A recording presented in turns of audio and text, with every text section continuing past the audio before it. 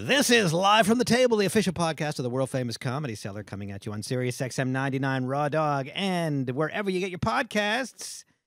Here with Noam Dworman, the owner of the Comedy Cellar. And by the way, Noam's starting to tweet quite a bit, I've noticed. I'm going to stop. It's a bad habit. Okay, yeah, well, I enjoyed reading your tweets, but it'll be sad to see you go.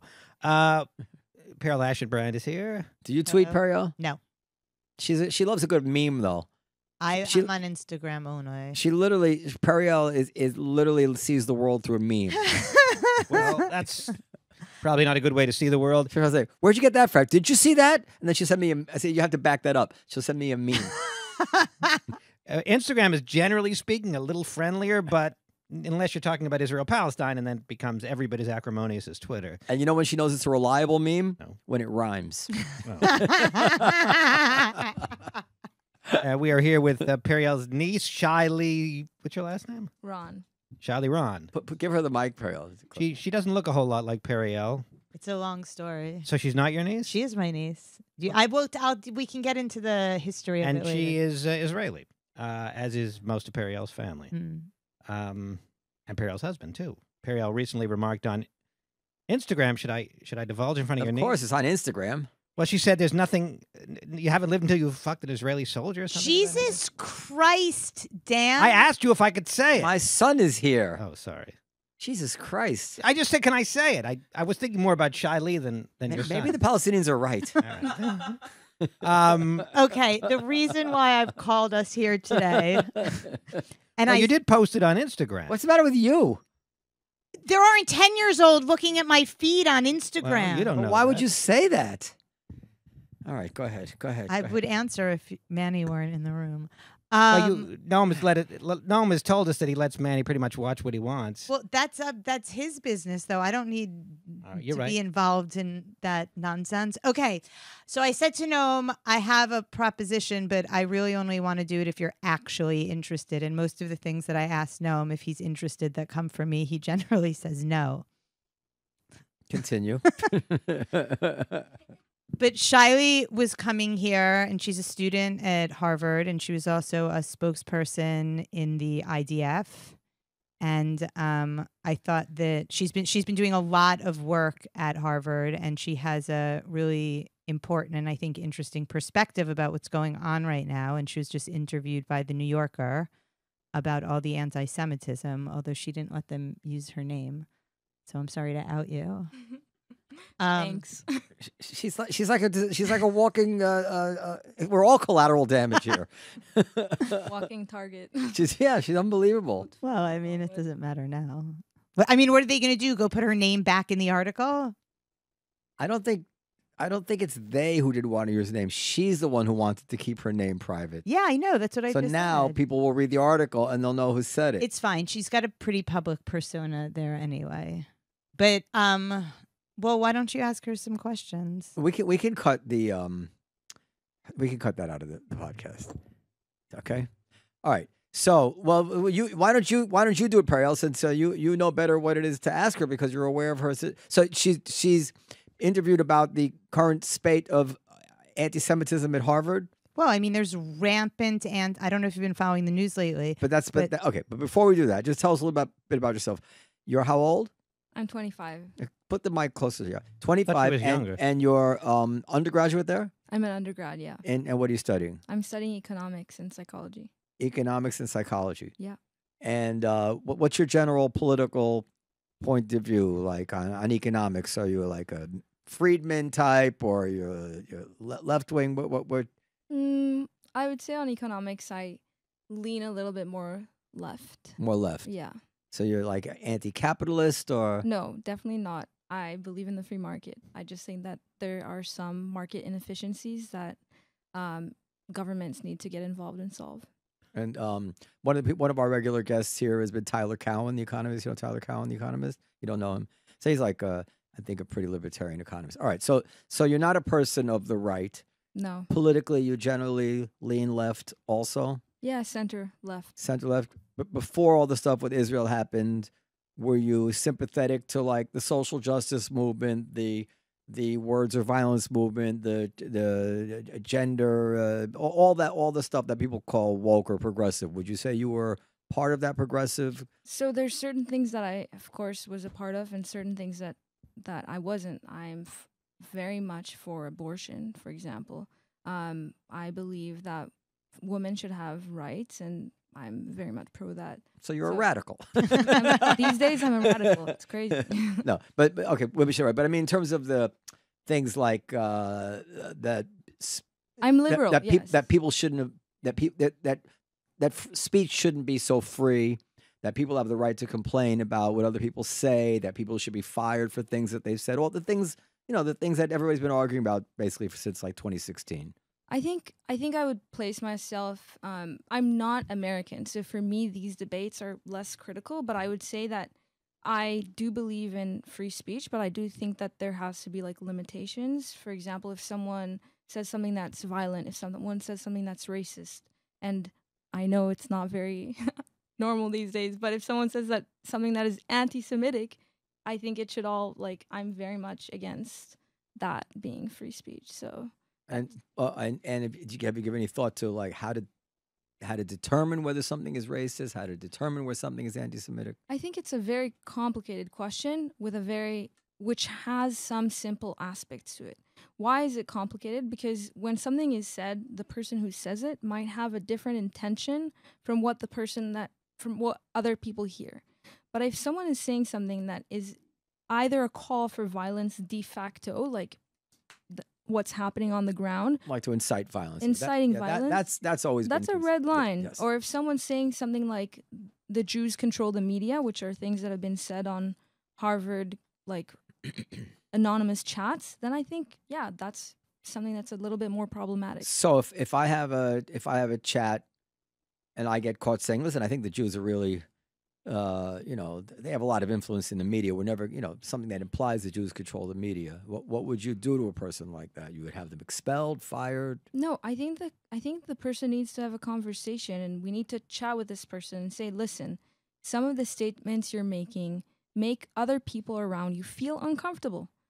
And it gets much worse. Like, people have said, if you support Israel, you are 100% a villain, and death to Jews. Like, these things are crazy. People that are calling from the river to the sea. They're saying, we want Jews to be eradicated from Israel. These are very clear things that are being said. It's not a gray line.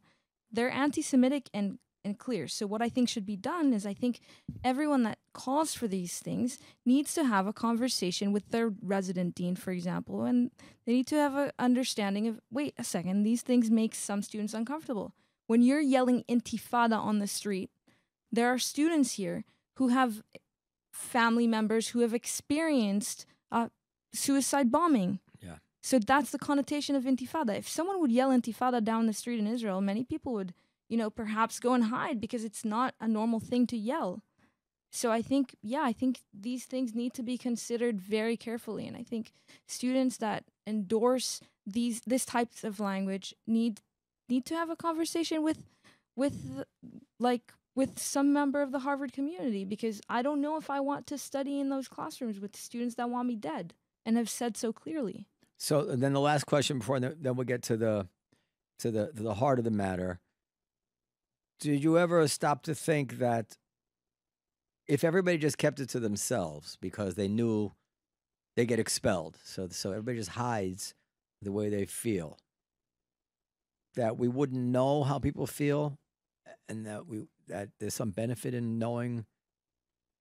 Yeah, I can see the benefit in knowing how people feel, but would you want, let's just give a different example. Let's say there's a person next to you that really wants to chop off your head right now. He's sitting on the subway and all he's thinking about is that he wants to chop off your head. Would you want to know that?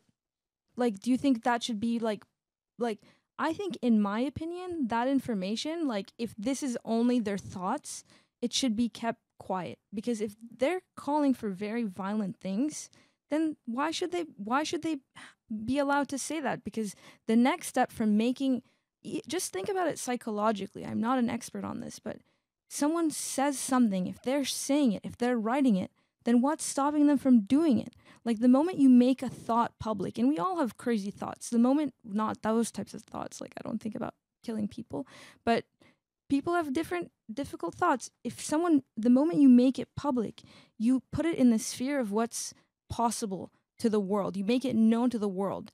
And then what it's already known to the world, what's stopping you from like acting on it? That's like my thought about behind But the this. problem is that, for instance, in Israel, you have these right-wing settler types who are saying similar things now. At least I read about it in Haaretz from time to time about wanting to. This is our chance. We're going to get all the Palestinians out. We're going to take the entire land, Eretz Yisrael, back. Basically, a river to the sea mirror image there. And I hate that they say that. I'm pretty sure you hate it too. But it never occurred to me they don't have a right to say it. That's what they advocate. You know, what are you gonna do? Anyway, all right. So, what is he making noise? It's okay. Because he's gonna friggin' get it. He's fine. Isn't it different though to be on a college campus and say those kinds of things, and so that other students actually feel unsafe? Oh, Periel. Noam? Problem is that we've lived now for 5 years or longer of people using that phrase, I feel unsafe, to shut down every garden variety opinion that they disagreed with. Our friend Coleman Hughes, basically, Ted didn't want to broadcast his TED Talk because people claimed it made them feel unsafe. And this is the same thing?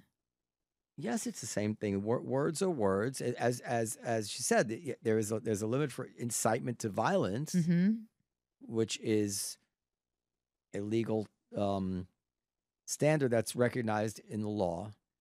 And other than that, in the law, now Harvard can have its own rules. In the law, there are no rules about hate speech. And as we've seen, it becomes impossible to figure out. We saw during COVID where people were saying that they thought the COVID started in China or the government, from a lab in China. And people in the New York Times are saying this is racist. And Twitter was not allowing people to write it. And I mean, there's also things. Anyway, I don't want to get sucked into that whole speech, but you're entitled to these opinions, of course, and you're not alone in these opinions. I find the whole unsafe thing to be a big open loophole for people to use.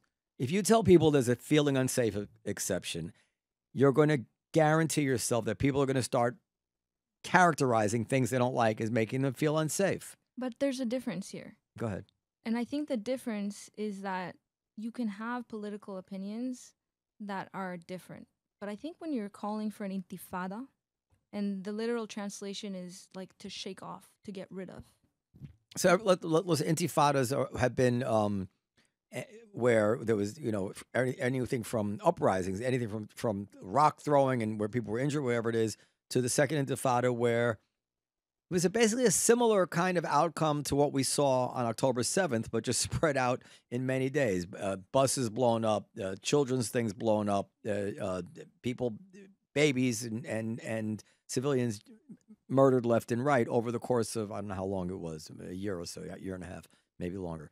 So that's what the intifada is. And intifada is really, in my opinion, responsible for, it's the inflection point where Israeli politics turned to the right and has stayed to the right. Israel was pretty left-wing, pretty optimistic about a peace process, was pretty much behind Barak and the Clinton process and all that, and Oslo. And then with the second intifada, you really saw the right wing in Israel take over and hasn't relinquished really control for since then.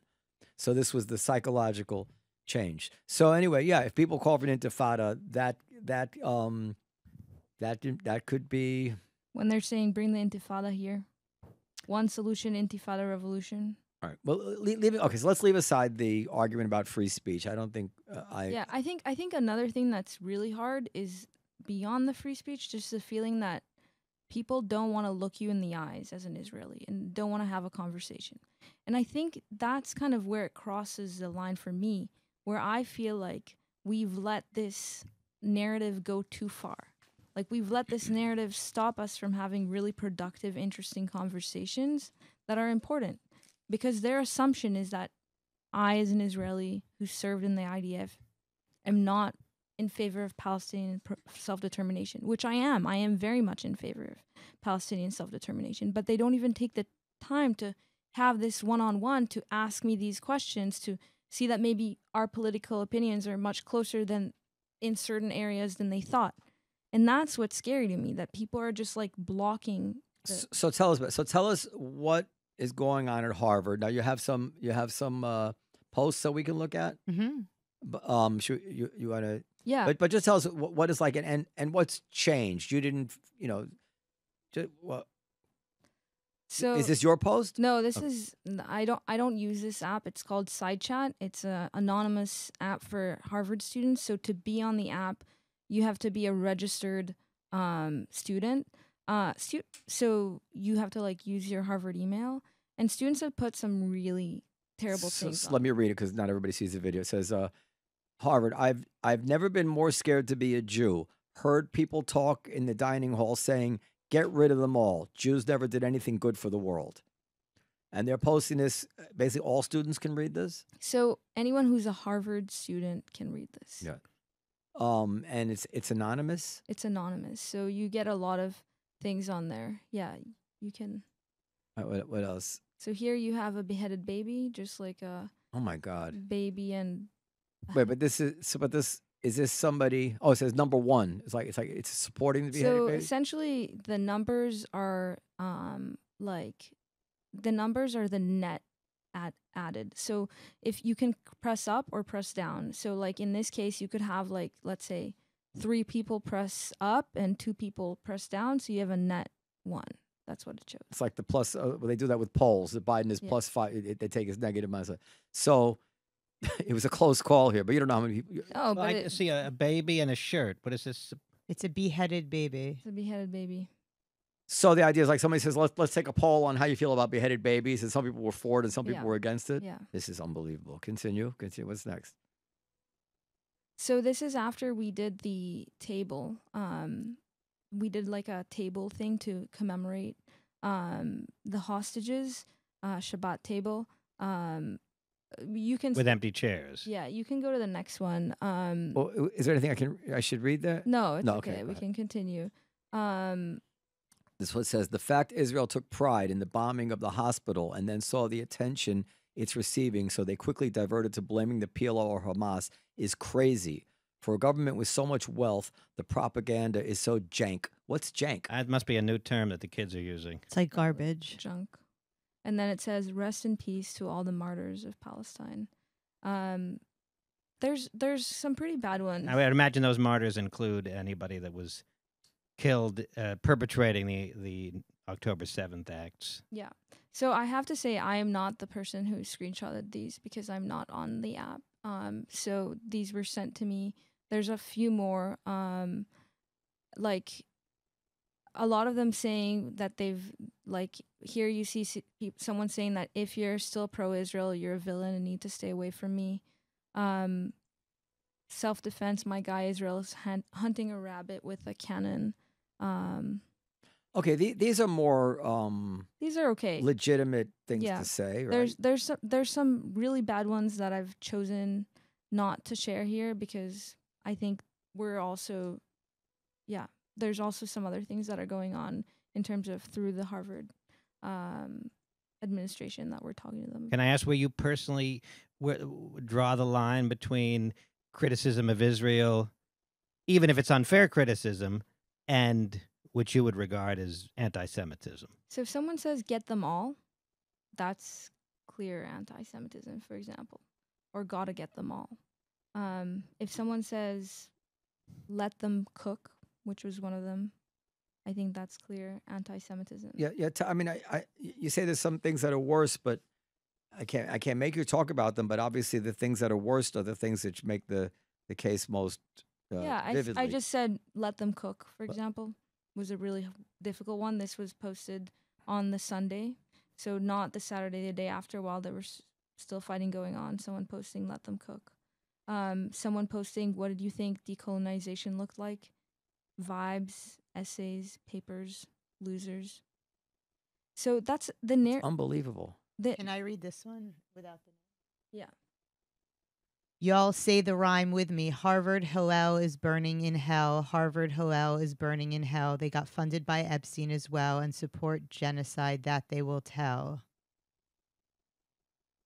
Hillel being the campus Jewish. That rhyme really makes it hard for Yeah. you, right, Periel? So like I'm sharing this and I think like about what it I think how difficult it is for me as a student who is at the core, I believe in like core human values. So when I hear about Palestinians dying, I mourn them too. Of course. Like I don't celebrate the death of Palestinians. I don't. I think it's terrible. And when there's students here who are celebrating, and when I say celebrating, they are dancing and celebrating with smiles. Yeah, The I had death of Jews, it hurts. I absolutely I had the thought, and then I think my son Manny wants to ask a question, but that one of the reasons I am comfortable saying that this is anti-Semitism rather than deep political disagreement with Israel is related to what you just said, which is that in any conversation with civilized people, even right-wing Israeli, right? I mean, Israelis better than I do, but I know them pretty well. That if you're having a conversation with civilized people, civilized Israelis, we have our own civilized as well, but not when it comes to the subject of innocent Palestinians dying.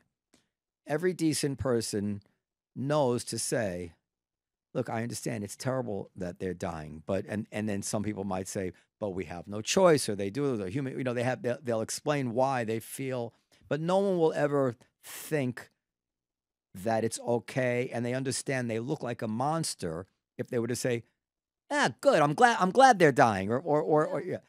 And what we're seeing here is that people don't even feel the social pressure for that speed bump to say, listen, of course it's terrible to see these Jewish babies die, but you have to understand how the Palestinians feel. They don't even say that. They asked this woman, Raina Workman, on TV, like, do you feel bad for the Jewish children? And then she wouldn't say yes. And you see that in this as well. So they've totally dehumanized. That's really what it is. I mean, this is all bigotry. It's a cliche, but it's true. How did the Nazis do it? The Nazis had to do it by dehumanizing the Jews. Exactly. And this is actual dehumanization, where people don't feel the need either internally or even to look not like a monster in mixed company, just to be polite, even if you don't mean it, just to act like it. They don't even feel the need to act like it in front of others, to say, well, good for them, I don't care, praise to the martyrs, let's put up a picture of the paragliders. So how is that? It has to be anti-Semitism. I've never heard that before in any war ever. I mean, it could be that if you go back to World War II, people might have been celebrating. I don't know how. Yes, probably the attitude about the Japanese in World War II was at that point. Actually, I don't know that. I mean, we know the movie Oppenheimer that there was considerable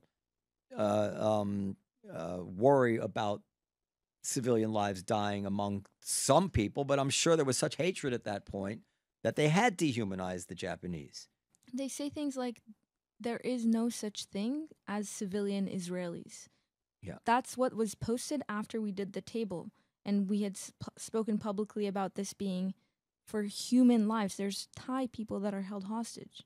There's Germans, there's Americans that are held hostage. And they write, there is no such thing.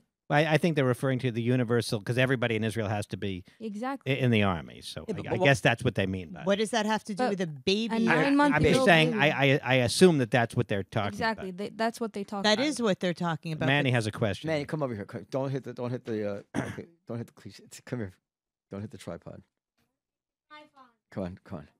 There's an episode of The Odd Couple where he takes his son on the photo shoot. He gives him, Edna, don't hit the tripod. Don't hit. And she hits the tripod. Come sit down.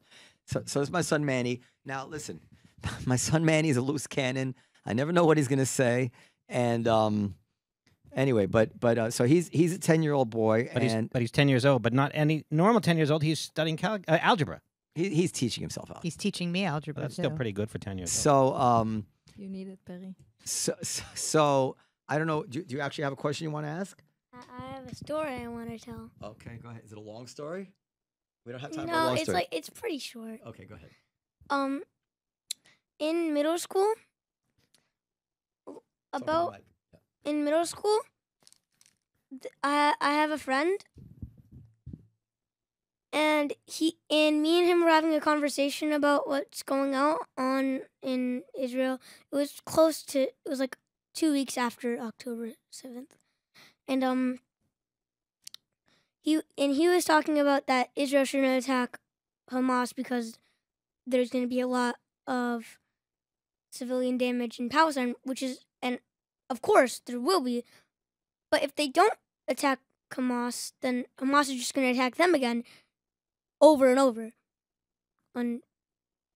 until there is no more. So That's what you want to say?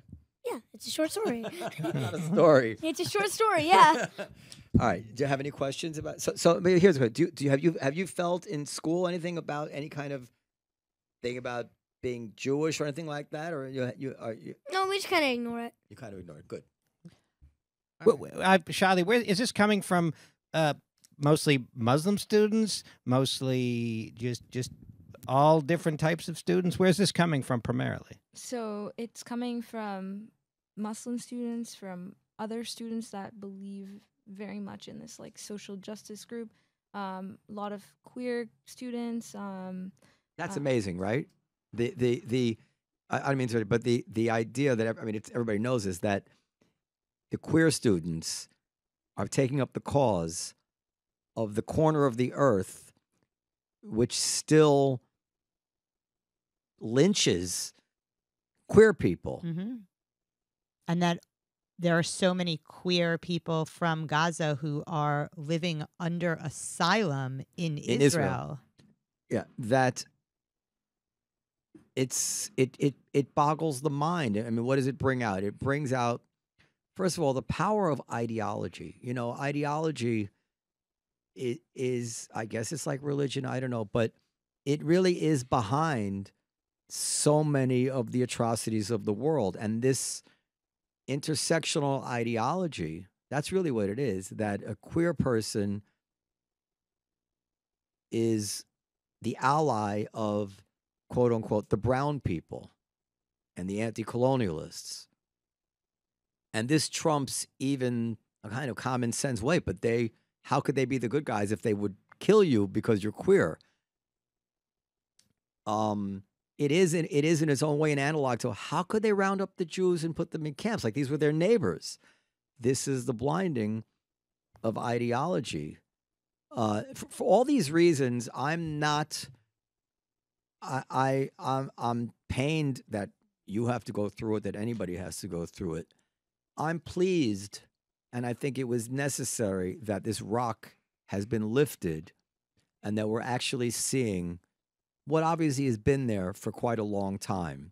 And many people I argued with on this podcast, Periel, had been denying that what was going on in the progressive world was extreme hate and open to anti-Semitism. I had been saying for a long time that I thought that progressivism had become really a way where hateful people had dressed up their hate as righteousness. And that's really the vibe I was getting all the time, that if they could, because they were hungry to find somebody who did something wrong. And then once they had him, they wanted him fired. It didn't matter if they apologized. Didn't matter if they didn't mean it. And they wanted to ruin them and spit on them and whatever. And I said, this is a dark human instinct that's coming out. This is not the instinct for brotherly love that they pretend it is. It's actually the opposite. And now we're really seeing it in a way that I think makes it become indisputable, where this ideology is now cheering babies being dismembered. I mean, there's one story, this woman, this 90-year-old woman who saw her I can't even talk about it. Her granddaughter raped in front of her. And, you know, and then she, did you see the video of it? She says, I wanted to stop playing in my head. I wanted to stop playing in my head. This woman, this is how she has to end her life. That people are cheering this. Yeah, they are. It shows what this movement has been about. No, what do you think? I saw a video today. Somebody was tearing down the posters of the hostages. This was in New Jersey. It was in Montclair, New Jersey, and somebody came over with a camera and said, "What are you doing? What are you doing?" And they're like, "Please don't film me. Please don't film me." Well, you were tearing down those posters. Why? Basically exposing for the world to see these two young ladies that were tearing down a poster in New Jersey. Is that I'm for that? You're for that? Okay. You're not? Well, look, I have no sympathy for these young women, but do you think that if you were if somebody was beating up somebody on the street, yeah, and somebody filmed them, and I say, yeah, good, that's a criminal. But do you think to set loose a potential mob against people that can't be controlled, against people tearing down the posters, against people tearing down the posters, that the punishment might ultimately be excessive? I mean, if somebody were to kill somebody who tore down the posters, I would say that person who killed them should go to jail. I mean, it's not an excuse to. We have legal rules about what can be answered with what in terms of violence, but the idea that we would be worried to respect the identity or the privacy of the person, tearing down the posters. Well, again, this is typical. Like, on what planet we had situations where, I don't know, the most innocuous insult of a black person was treated as a national issue. A national issue. But you were against that, I think. You were against. No, but I'm saying that these same people are now worried about somebody who's tearing down pictures of posters. You're not allowed to tear the posters down. I'm presuming they're up in a place where they're allowed to be up, and we know why you're tearing it down. And I have no problem with that being publicized. At least I don't think I do. Yeah, go ahead, Manny. What were the posters about? No, these are posters of some of the people that were taken hostage in Gaza. They're posted, and they're posted a lot in New York City, but outside of New York as well. And they say just to call attention, not real. Yeah, I mean it's an act of aggression. I mean, it's certainly. I understand, but I just was wondering whether there's potential danger in calling forth the mob, as it were, against people that do this sort of thing. As much as I have no sympathy for people that do this sort of thing. I understand that. I don't think that it's calling forth a mob. I think it's exposing these people for what they are. There was a woman on the Upper West Side, which is like the most Jewish neighborhood in New York, probably, who was like a nanny. And who wants your nanny to be like ripping down posters of kidnapped babies? I mean, that's sick, right? These people are doing this in broad daylight. They have no fear, no shame. They're proud of themselves. It's kind of crazy because people don't tear down posters of missing cats. It's true. Right. And do you dogs. think? I mean, it is different in the sense that, to be fair, not because I'm sympathetic to them, but it's an obvious point that when you have a poster of a missing cat, you're hoping that somebody will see your cat and return it. The poster of a missing children in New York is not about maybe you might see this child. It's a political flyer in some way. And maybe you could say it's a unfair, not unfair, but it's a kind of political flyer, which if it was reversed, I could see why it got under somebody's skin, because it's playing at the heartstrings in a way which is kind of daring you to disagree with it.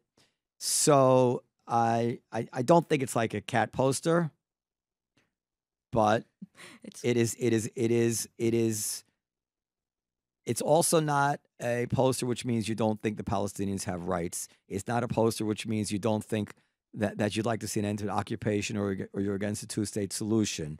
It's a poster that is calling attention to mass murder. That's what it is.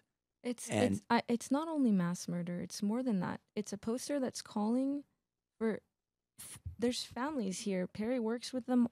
Families that have, members that are missing. Yeah. It's saying to them, look, these people are missing from my house. Yeah. And I think that there's a difference between that and like a call for, like, it's not. There's something very human about it that is not tackling any other group. It's not an attack on anyone. How would you feel if you saw a poster of a dead Palestinian baby under a pile of rubble, and the caption said "Stop the genocide"? You know what? I would not tear it down. No, I wouldn't think you No, would. you wouldn't hear, but that is Dan. I think Dan just made a nice illustration there of what I was trying to allude to. That is, they're seeing it as this kind of like a way of using this kind of horrible image to further your political. But it's point. not a horrible image. It's a image. It's actually an image of a person living their lives. Heartbreaking image. All right, so I'll listen. I'm not. I started by saying I think they should be exposed. I'm not defending it. I'm just trying to get to the essence of truth about what it is and how somebody might see it. But it's incredibly cruel and mean. Whatever. That's the world we're living in. So, what are you gonna do? Are you gonna stay at Harvard? I have 1 more year till I graduate. I did have a moment where I was like, I think my degree just lost all its value. Well, I certainly don't think that's the case. Not all, but I think in the Israeli eye, it was definitely. How many non-Jewish students are rallying to your side of this A few. thing? A few. We do lead a trek to Israel where we bring 100 students every year, non-Jewish students, and they have definitely been supportive. But the majority of students are either silent or pro-Palestinian, like very And is there loudly. a distinction that they're making between being pro-Palestinian and being pro-Hamas? So I think it's difficult because I argue with people online all the time, like telling them to take down anti-Semitic things just because I don't want to see it and I don't want anyone else to get into their heads.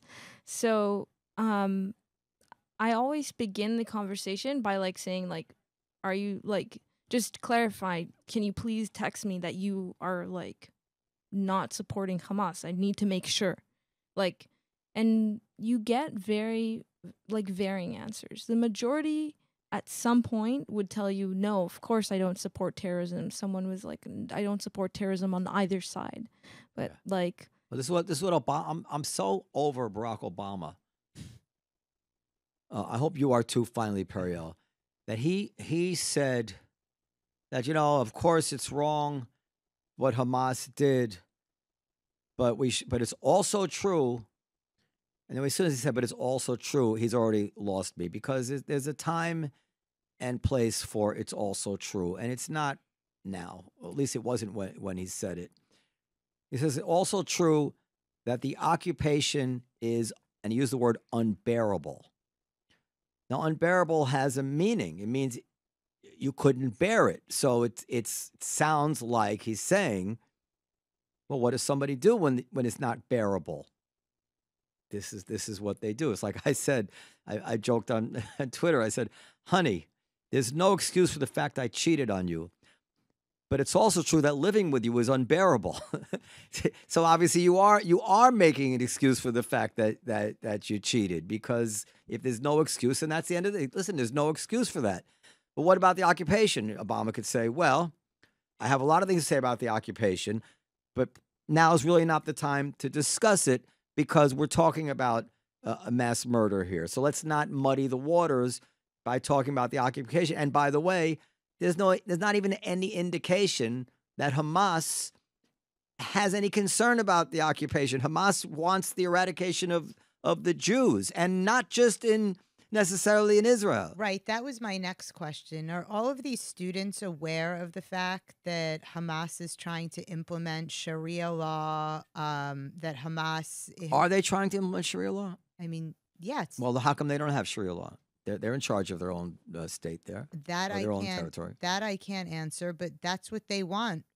They want to rule the West. Also, they don't want to just rule. They don't want to just eradicate Israel. They want to implement their charter all over the world. Is that?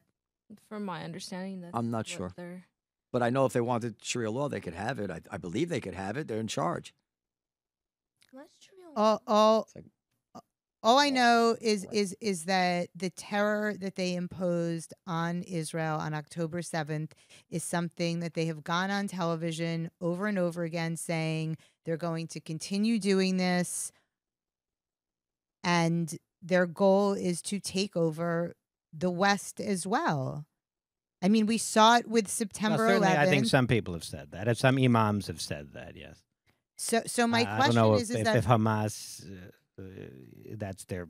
because you see, there was one guy who was going, I think it was around Washington Square Park, asking people to sign his bill to support Hamas, and people were so eager to sign it, and he's like, okay, I just have to read like a couple of caveats here, and then he was like, so gay people get killed, right? And then the people signing were like, oh, wait a second.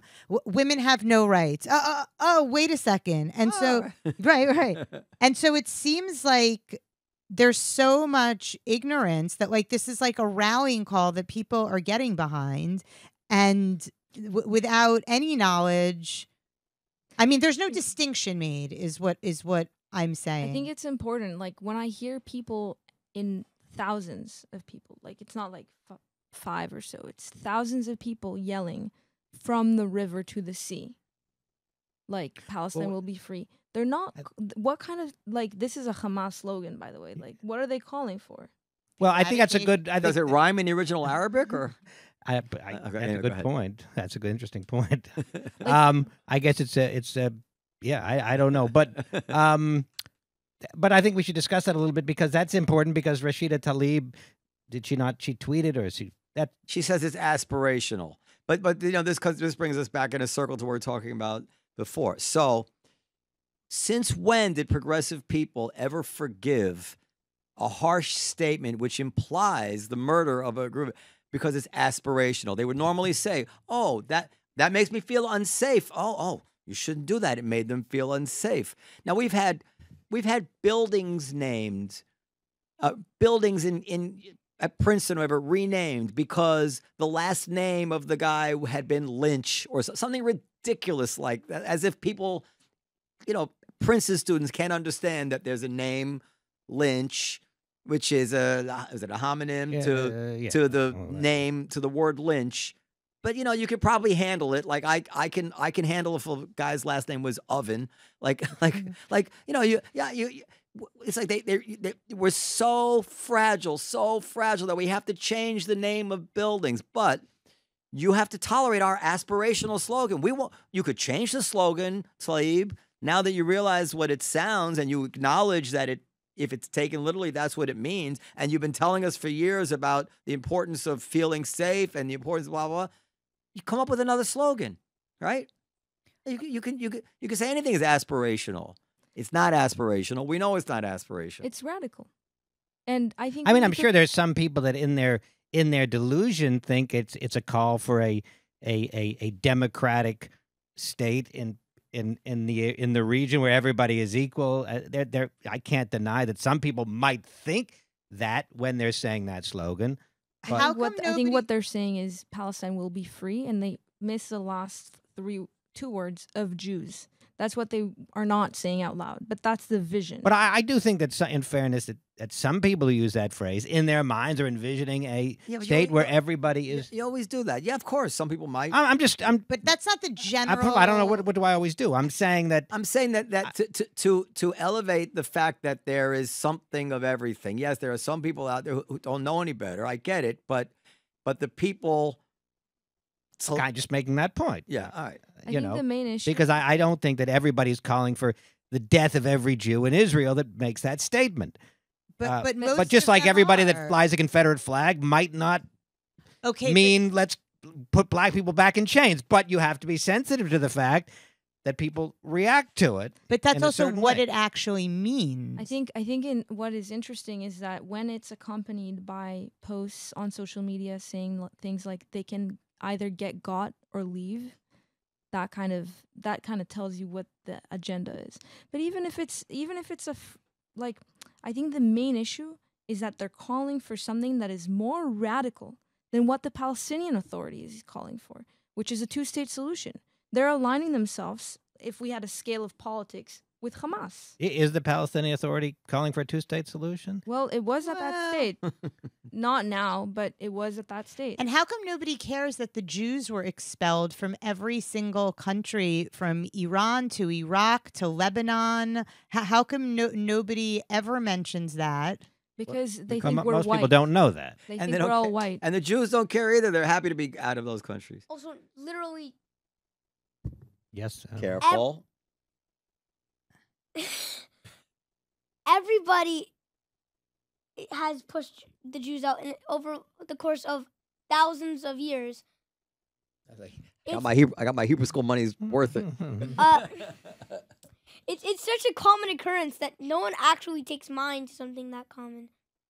I think the main issue is the indigenous narrative. Like, it's anti-Semitic to claim that Jews are not indigenous to the land of Israel. It's a lie. Yes. It's a lie, and it's anti-Semitic.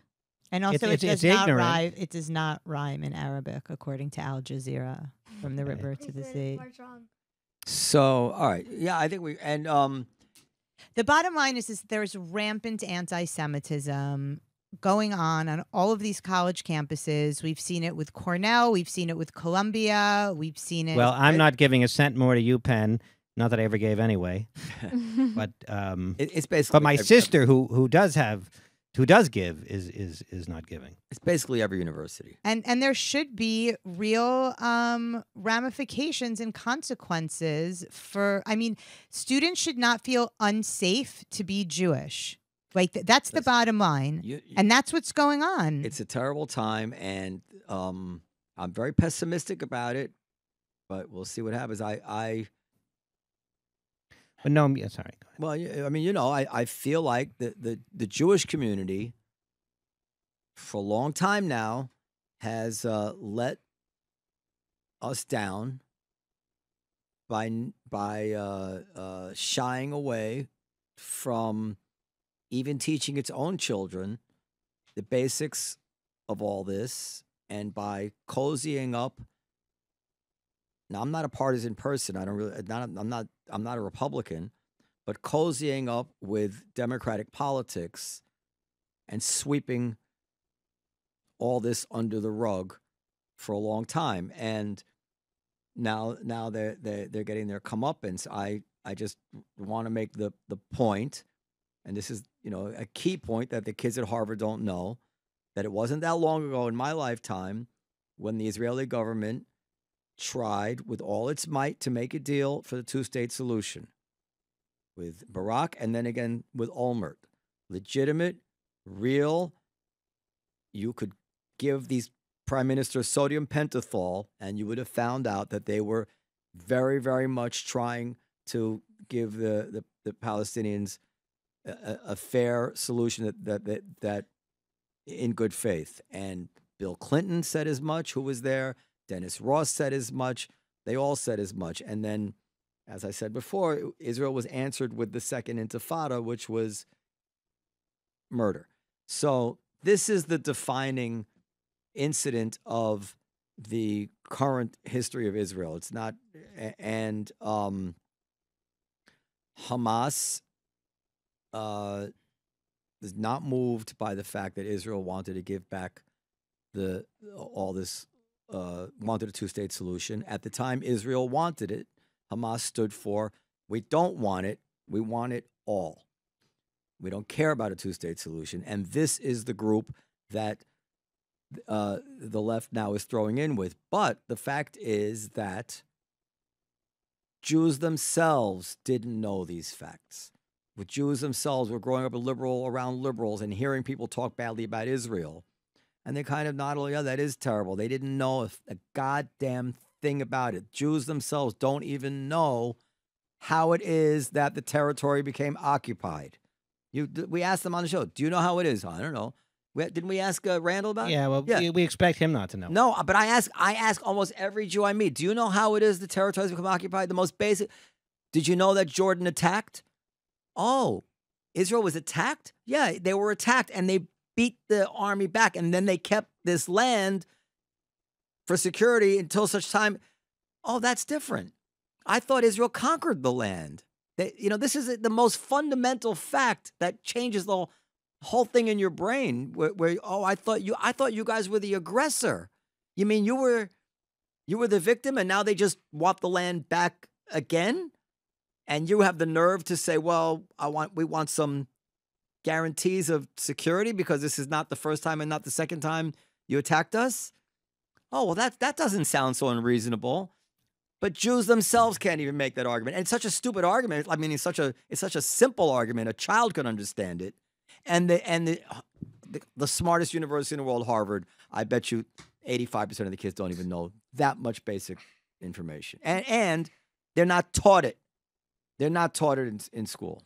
I think it's really important. I think one other thing that's important is for students to understand that, like, to have a different vision for the Middle East, that they don't really, like, that's what scares me. That we don't share a vision of the world. Like, they're in this colonialist mindset, there's something has been taken away, which is the idea that people can live together as human beings, and that identity is not the strongest driver of existence. Like, there's something deeper to it. There's humans being next to each other. There's two countries that can live next to each other. There's two nations that are indigenous to the land that can live next to each other in a way that will, like, politically be reached through an agreement. Not with ideology, which, like this thing about ideology is very deep, because the ideology in that world obviously doesn't apply to everybody, but a critical mass of people have the ideology that is not compatible with making peace with Israel. And that, in my opinion, has been why there has been no peace. I mean, that's what Benny Morris has come around to, and that's why I'm pessimistic. It's not that nobody wants to make peace, but it's not enough. Now, what are we going to do about these settlers? Yeah, it's a huge problem. It's a huge problem. I mean, to what extent do they represent? I think, Noam, you're referring to certain radical Jews that want to take over. There's 500,000 of them. Well, they got out of Gaza in 2005. They got all of the settlers out of Gaza in 2005. But there's a lot more settlers. There's about 500,000, Noam said, living. Oh, they're not all ideologically. No, and they're crazy. not all, some of them are just there because they got a good deal on an apartment. Well, they're not all. Some of the settlements, I think this is where the overwhelming majority of them live. Everybody agrees in any peace plan, these would be like the outposts on the border, and these are going to stay. Like Ariel. What's that? Like Ariel, for example. Yeah. But but now, in the last year especially, there's the settlements, the settlers. You would know, and you can tell us better than me, but they feel that the tide is turning in their favor. The right-wing government is on their side. They're using this, from what I read, they're using what's going on in Gaza now as an excuse to, I'm reading about violence, kind of like a renewed violence or a brazen kind of more violence. So what's your feelings all about all that? Look, I, for years, have been thinking that if the settlements are the biggest problem for Israeli democracy. Why? Because they are the main divider, firstly. And secondly, by continuing to build in the settlements, we are essentially, on facts on the ground, changing the ability of Israel to make peace. With every new house that is built in these regions, we're essentially making it harder for a peace process to come to being. And in my opinion, there's also military argument for why Israel needs to control this territory or be involved in ensuring that there's no rockets in these territories. Unlike the Gazan border, this is strategically a high hill above Tel Aviv. Like if you're in the West Bank, you can see Tel Aviv from there. Mhm. So it's a complicated region militarily. I think that if Israel were to, like, I'm against the settlements. I think what's happening there is obnoxious right now. And I think the fact that we have a government that the current government is, I was protesting against it, obviously, and against the judicial reforms and also against the settlements. But I think if we want to do something about it, it needs to be within a deal. One of the issues of what we're seeing in Gaza is because Sharon unilaterally left Gaza. There wasn't an agreement. And when there's no agreement, you make it much harder for something positive to come to being. So when we're thinking about this war, one of the major things that's on my mind is not, firstly, of course, how do we get the hostages back? How do we take down Hamas? But also, what's next?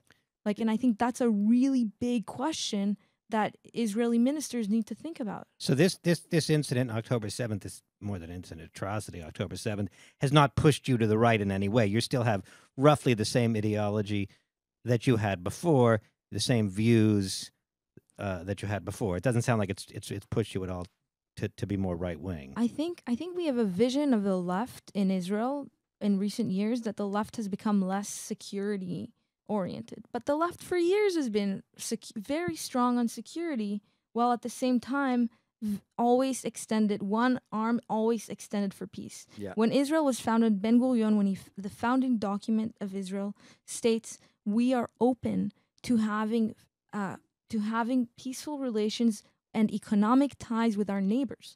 The country was built on the two hands, one strong, and anyone that tries to kill us, we will stop them from hurting our people. And two, at the same time, we extend our hand openly to make peace and to have economic relations. We have a really positive vision of life in Israel, and we want to live it. So I would say two things. So first of all, this is you're very, very, very important point there. And I remember having this argument with well-known people because Netanyahu was in power for so long, and that people began to use him as the excuse that people were anti-Israel, and they had this vision in their head that, well, if only the other side would take over in Israel, then Israel's policies would change. And I say, no, they're not going to change because any Israeli prime minister has to worry about the security of Israel. And you think the left and right are really far apart? They're not that far apart on this stuff. So you're right. The second thing is, now this is my opinion, but it's worth saying that the two sides, in my opinion, are not mirror images. It seems, at least it feels like, the Arabs, not all obviously, but the ones who do, or the ones who are responsible for what has set policy in the Arab world, they hate the Jews. Their religion teaches that they hate the Jews. Their speeches talk about the Jews, the Jews, the Jews, the Jews. The Jews don't hate the Arabs. The Jews have all sorts of resentments with the Arab attacks, with this and that. But the day that there was some peace between Israel and the Palestinians, the Jews were like, okay, great. We don't have any beef with. We're not raised to say our religion teaches that the Arabs are this or the Arabs that or Arabs are that. There's no cultural. Although, again, there may be some that's grown in Israel because of like the Intifada and all that, but there's not a cultural tradition of Arab hatred. The European Jews who came from Germany, they didn't know from Arabs. They didn't come with any. They came naive about the Arabs. Yeah, we'll make friends. Blah blah blah. Some of them, but in Islam, and I read a lot about it in the last couple of weeks. There is a deep hatred of Jews, and it remains to be seen if this can be overcome. So I'm writing my senior thesis in economics on the Abraham Accords, and which is the agreement between the UAE, Saudi Sorry, not Saudi. Oops. Hopefully Saudi, not now Saudi, but agreement between the UAE, Bahrain, Morocco, and Sudan. And it's interesting because we can, like, I'm writing about what economic prosperity can bring to the region. And I think that it's possible.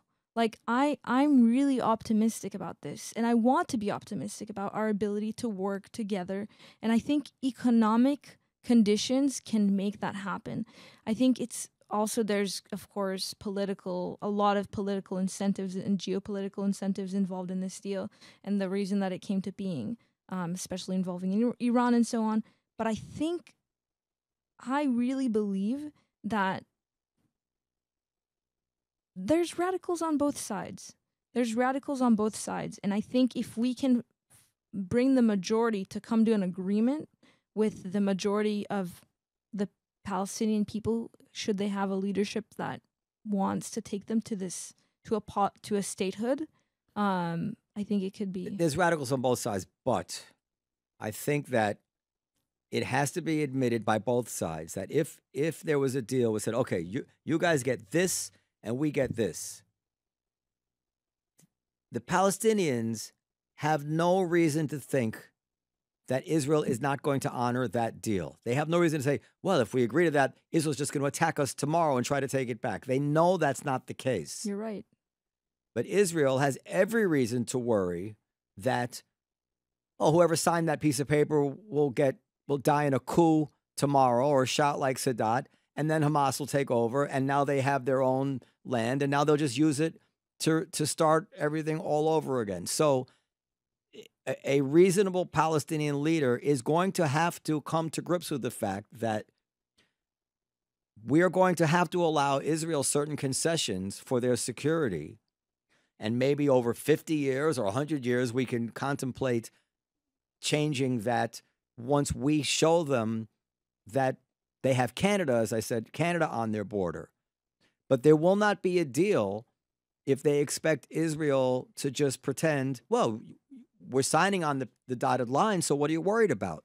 That's not reasonable, both because of the history, because of the culture, and because there's a difference between a democracy and a dictatorship. When a dictator gets his head cut off, everything starts over. All treaties, nothing is binding anymore. There's no memory. So Hamas will kill Abbas, and they say, we didn't sign that. And they start over. So when you start thinking down that road of real life, it's easy not to become it's hard not to become some sort of right winger in Israeli politics, because it all sounds good until you say, well, you know what's going to happen? They need a leader who says, like Sadat did. And that has held. I mean, that piece has held, albeit it's not the warmest piece. Yes, that piece has held. I mean, you say you're optimistic, and with regard to Saudi Arabia, UAE, and so forth. Are you optimistic regarding the Palestinians, however? I think, given what Noam just said, which sounds... Noam, I hear you, and I feel this pain. Like, I feel this pain right now as I'm grieving. It's a very painful reality in Israel. Yeah. But I think the main reason why I'm optimistic is because I choose to believe that the person I'm looking to in the eye, even if they want, like, I don't know, it's really hard because it goes down to the chorus, like, values of humanity. Like, do you trust a human being in front of you or not? And I want to trust, and maybe it's absurd. Maybe we cannot trust each other, and maybe we will forever be in a war. But, like, that's what bothers me so much on this campus, that I'm not able to look someone in the eye and say, we are both human. Let's share some basic values. Well, you could trust somebody who you take to feel like you, who answers you with the same vibe and the same intent. I think we learned some really difficult things about what we value as humans, like that Israelis really value life, and that Hamas was talking a lot about in the media about valuing death. Have you encountered any Palestinians that Certainly, many Israelis share your outlook and share your vision. Have you encountered Palestinians that share your precise vision of two peoples living together side by side in the land? Yeah, I have. I have. I know people like that. Palestinians? I'm not talking I about. have. Yeah, I encountered absolutely. Quite a few. Quite a And you few. know them because they work at some that work in Israel. How do you So, encounter Palestinians typically? I led the Israel treks, and we go to the West Bank, and we meet with quite a few Palestinians there, and also from campus, from Harvard. It's quite funny that the Palestinians are a lot less radical than some of the other people. Yeah, Absolutely, there are people like that. That's why I use the term critical mass, because it could be 80% to feel that way. But that may not be enough, because if that 20% doesn't feel that way, and again, and the form of government is critical here, because 20% in a democracy can hold because they can't ever take the reins of power. But in a different form of government, a 20% armed, group of junta can keep 80% as victims, as actually is the norm. I mean, what's going on in Iran? You think most of Iran is sympathetic to the Khomeini jihad Sharia law? We know that Persia was not like that. Iran was a pretty cosmopolitan place. They have no fucking choice. And the policy of that country is the policy of that country. And it's never going to change because they don't have the guns. Manny, do you have any questions you want to ask? He looks a little bored. I hope you found it somewhat interesting, Manny. Yeah, this. You don't have to. No, I have questions. I actually have a lot of questions. Well, Okay, well, one or ask your two best might be. The first question I have is, why could Hamas? Wait, let me rephrase that. Why could the people, like, outside of Palestine, why would people side with Hamas on the destruction of Jews, even though Jews live probably in the same apartment building as them, or in the same neighborhood, and they might be friends with Jews and they don't even know that? Yeah, I think it's a really important question. I think it's actually really important one, because you're asking, why would anyone with a mind and a heart, right, choose to support an organization that deliberately does really bad things to people who did nothing bad to them, right? Now, I ask myself that a lot as well, because I'm wondering, like, why are my friends on campus supporting this organization? And I think it comes from a deep, deep frustration with what's going on for the Palestinians. I mean, these are people who have not had a homeland for many years.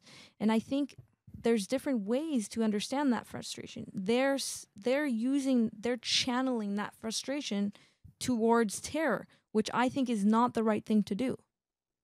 But you can also channel that frustration towards, like, let's have a two-state agreement, let's have a solution to this problem. And I think that the main reason they're supporting it is because they are really, really, like, upset at what's going on, and the narrative that they're hearing is not what you're hearing, and their identity is not your identity, and they let that get in the way of their humanity. And it is always important to point out, although it's not relevant to the current situation, but it is relevant, I think, to the emotional reaction to the situation, that there was a Palestinian state which was supposed to be created. Yeah. And it was. And all the Arab countries attacked. Yeah. So the historical reason that there is no Palestinian state is 100% not Israel's doing or Israel's fault. I agree. Then, in 1967, the occupied territories were part of the Arab world. And again, the reason that there was no Palestinian state prior to has 100% nothing to do with Israel. And the entire predicament came about because of an unprovoked attack from that land. And again, that's not going to improve the lives of poor Palestinian people suffering on the West Bank under the thumb of arrogant Israeli settlers and soldiers. I understand that, and I don't doubt for a minute that their overlords, as it were, treat them like shit. That's just that's human nature. But it is still important for people who are so upset with Israel to understand that this was never the problem. This is the current problem. But we don't really know, and no one's really explained to us that, okay, well, if you get this land back now, what about what was bothering you before when you had it? Are you over that? Because it doesn't really sound, you've never really said, yes, we're over that. From the river to the sea sounds like you're not over that. Actually, you want to take that back, and then you still have beef, because the beef is not just about that. The beef is about 48. And if the beef is about 48, then you're going to have to go F yourself, because no country with a nuclear bomb is going anywhere because you want them to. If it goes in a mushroom cloud. That's the way it is. So they need to wake up about that, right? That's the way it is. So again, some of these facts are so easy to explain and so easy to understand. It's just shocking to me that they're not known. This is not algebra like my son was trying to teach himself how to. This is not complex stuff. This is storybook stuff. You can put it in a golden book for a 10-year-old and not be giving propaganda, by the way. But I'm not describing like, oh, some really propagandic version. No, this is what really happened. That's what really happened, you know? Yes, there was expulsions, whatever, but this is really, again, not the point. My question is also to you of what is the way out of all of this anti-Semitism? Wow. I'm serious. There's no way out. I don't think so. You're not allowed to walk around. Oh, you mean out of the specific thing in Harvard? Yeah, in universities. I didn't mean to interrupt. I think it's a. We have to wrap it up. Go ahead. Look, I don't want to believe that there's anti-Semitism. I would way prefer to believe that it's. That's the way Jews are. Yeah. Don't make trouble. Yeah, that it's anti-whatever. But it is. And we have to. We have an obligation to point to it and say, guys, this is a line that was crossed. Red line, you're far, far crossing it. Now, what I think we should do is I think students who are openly anti-Semitic need to have, one, a conversation with a resident dean, a university, someone to tell them, hey, guys, listen, what you're saying there is not okay, because if I would replace the word Jew with woman, with gay person, with anything else, it would be unacceptable. With black person, it would be unacceptable. So why is it acceptable when it's directed against a Jew? Can I answer it? Because that's what wokeness taught them. Wokeness taught them. It redefined the rules. The rules used to be it's wrong to judge anybody by the color of their skin or religion. Or religion. Now the rules are it's wrong to judge any of these following groups. But you could say whatever you want about white people, whatever you want about Europeans, and of course they recast Israel as white, and that's why people have made fun of me. Like the word Karen always bothered me, and I don't care about a joke calling somebody a Karen, and I'm not even going to say that I don't understand what they're describing when they call somebody a Karen. But when, like, I remember the mayor of Chicago got into a fight with somebody, she called her opponent a Karen.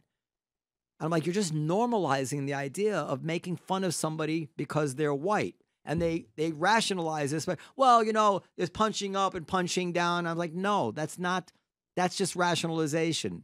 The logic is it's wrong to judge people by these characteristics, these immutable characteristics. It's wrong in the same way 2 + 2 = 5 is wrong. It doesn't matter who's in a position of power. Yes, in certain consequences can be more damaging, but there's a fundamental intellectual basis for this argument. Right.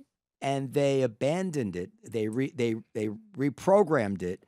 So when you tell somebody it's wrong to judge the Jews that way, they look at you blankly and saying, well, that's interesting. I think I didn't realize it was wrong to do that. We've always been taught. I mean, that's what I hear every day. I think the main thing is that there's two problems. There's a surface level now problem, and there's a deeper big problem. Harvard has been anti-Semitic for years. There was a quota. In 1919, there was a quote on Jewish students. It's But that was a nothing- long time ago. Yeah. But Yeah. I think the university president, Gay, she came to Hillel. She spoke. She made a really strong statement saying, anti-Semitism has no place at Harvard. That needs to be said to the entire school in an email. Yeah, it doesn't need to be say to Hillel. To That's Hillel, Hillel. to students at Hillel. What I'm saying is that it's you're latching on to what scraps there are to nourish yourself. But the fact is, these people feel this way. They felt this way. It's the product of many years of indoctrination, for lack of a better word, that this is true and it's an acceptable way to think. And it's not going to just be changed by somebody saying, "Hey, it's wrong." Oh shit, it's wrong. Right. So on the deeper It's level, deep. there needs to be a solution as well. And we're working with the university to do that. And I think the universities all across America need to take some very serious step to stop this systemic anti-Semitism. The solution is, what's that famous thing? Was it Hillel? If I'm not for myself, who will be? This famous thing? Imena nili mili. That's in Hebrew? Yeah. Yeah. This is really what it is. The Jewish people are going to need to have to wake up here. And they are. Yeah, and they're really they're going to have to really make it clear to the world they're not going to fucking take it, and we're not going to look the other way. We're not going to rationalize it and whatever it is. They have to put people on the defensive. What'd you say?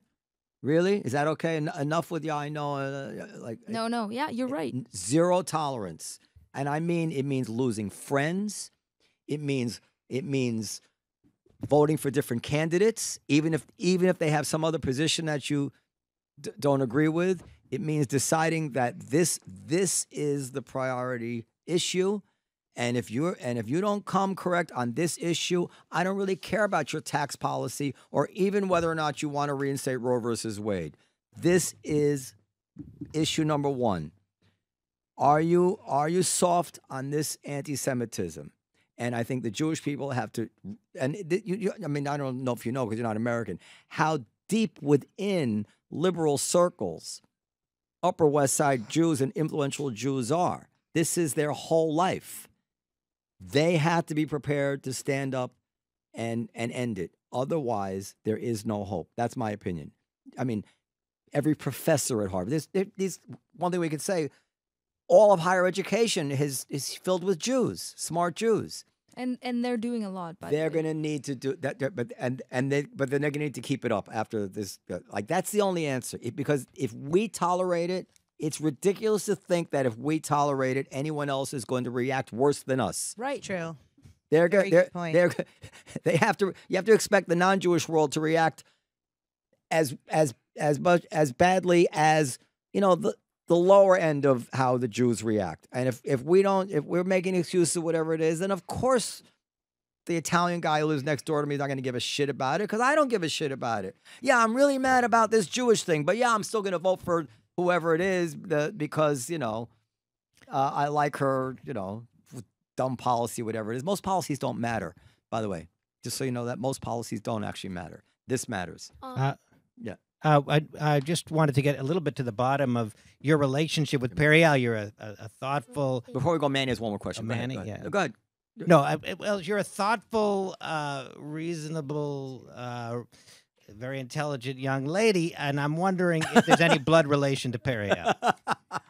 No, I'm kidding. I love Periel, but Sadly, I did not inherit Perry's humor. I have to say, not her humor.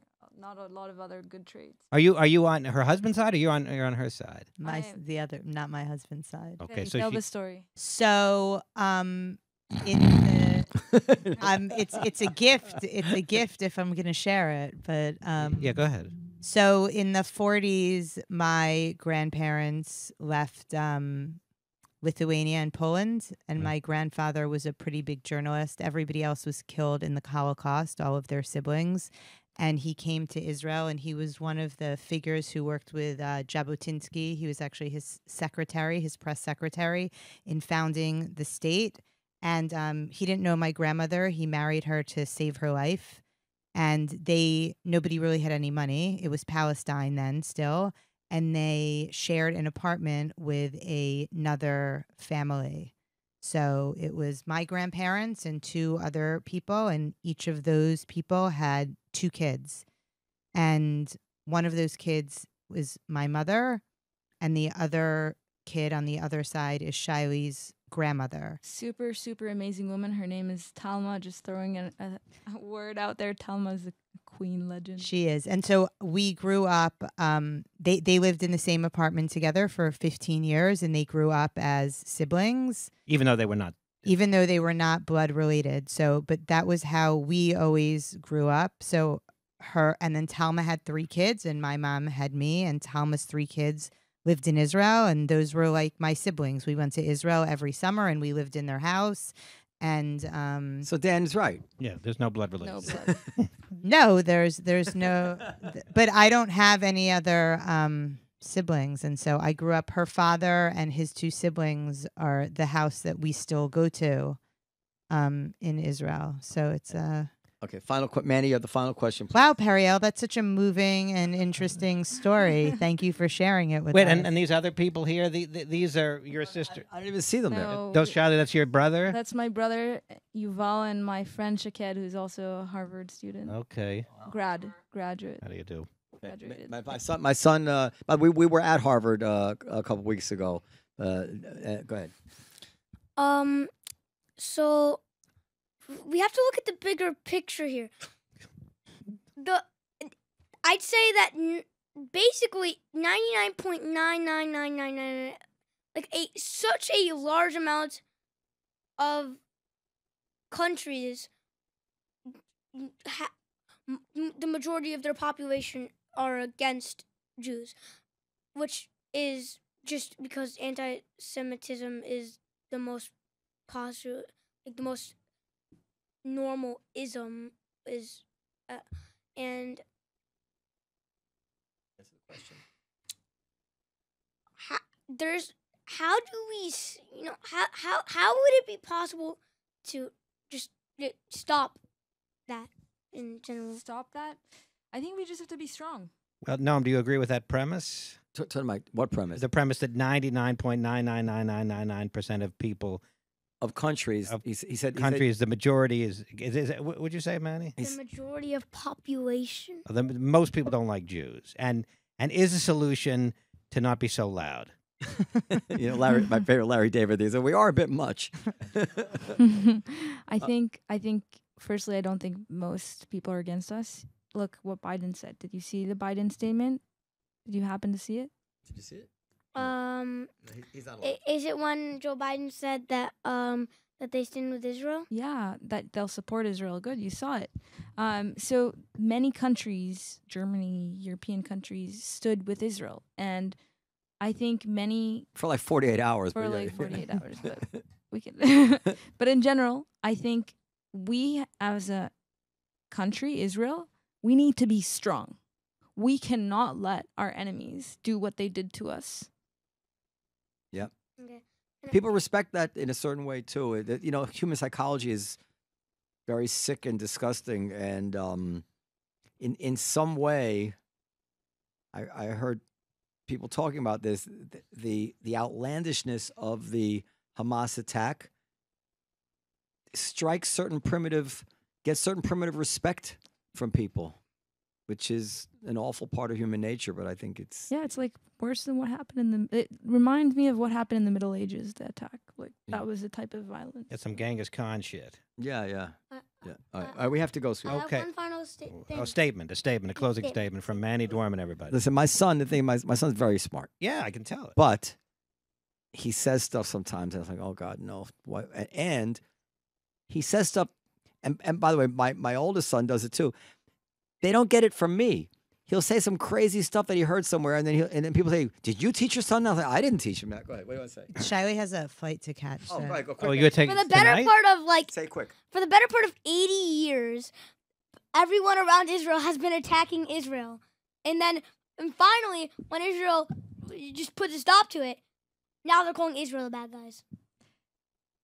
I think I think that's a good summary. I think it's also a little bit more complicated, and what I think people need to do like you're doing, is to open their history textbooks and open things up and start reading and read and learn and educate themselves like you're doing, which is what kids have the brains to do, but I don't know that apparently Manny's doing Harvard that. students don't. So Manny mostly I think gets it on YouTube. Where do you learn all No, this I didn't stuff? get that on YouTube. Where do you get all your stuff? It's just blatant facts for the better part of history. But where do you hear these facts? On Hebrew school, YouTube? Where do you get them? You don't read it. Of course, I don't read it. All right, whatever. Okay. He didn't. I think Okay. he probably got a Hebrew school. He didn't Thank get you, it Shai-Li Ron. You have where are you going? You have a flight tonight? yeah, I'm going back to Boston. Back to Boston. Yeah. Oh, I just take the train. But anyway, I drive. The train was expensive because of the marathon. So. okay. Uh, Thank you, Shai-Li Ron. Thank you, Manny Dworman. Shalom. Okay, Thank we'll you, see you next Periel time. Aschenbrand. Periel Aschenbrand as well. Yeah. But I'm talking about our guests, Manny and Shai-Li. Good job, man. Give me a kiss.